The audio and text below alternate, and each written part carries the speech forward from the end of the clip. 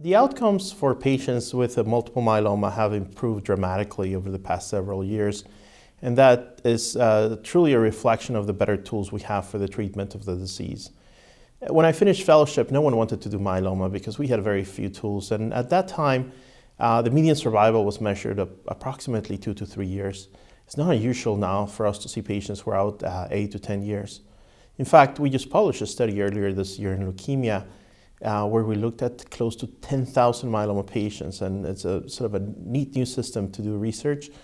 We actually cross-referenced a database for a commercial insurance company, something called Truven Analytics, with the Social Security Death Administration, so we could actually create Kaplan-Meier survival curves, and we show that even over the last several years, we continue to see an improvement in the survival for myeloma patients. There's a strong rationale for using combination regimens in multiple myeloma. Historically, we've treated most of the hemopoietic cancers with combinations, and so the aim in this is to select different mechanisms of action of the drugs and different side effect profiles. And so if you combine up the drugs, you can get additive value and synergistic value.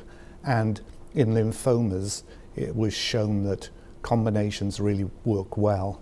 And so I've been interested in this question in myeloma. And we can show that at presentation, it's not just one clone, that within the clone, there's heterogeneity of some sensitive cells, some resistant.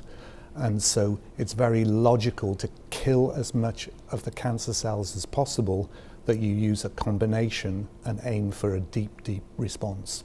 Over the last 5 years, we have changed in how we think about the goals of therapy for a newly diagnosed multiple myeloma patient.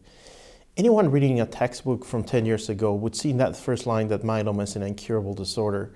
However, we know that with optimal therapy, one can provide very durable control of the disease with the induction therapies we do and also with stem cell transplant.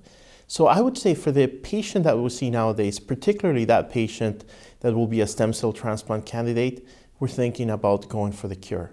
Now, that's only a small minority of patients right now, probably somewhere between 10 and 20% of patients, but we're looking for very deep and durable remissions.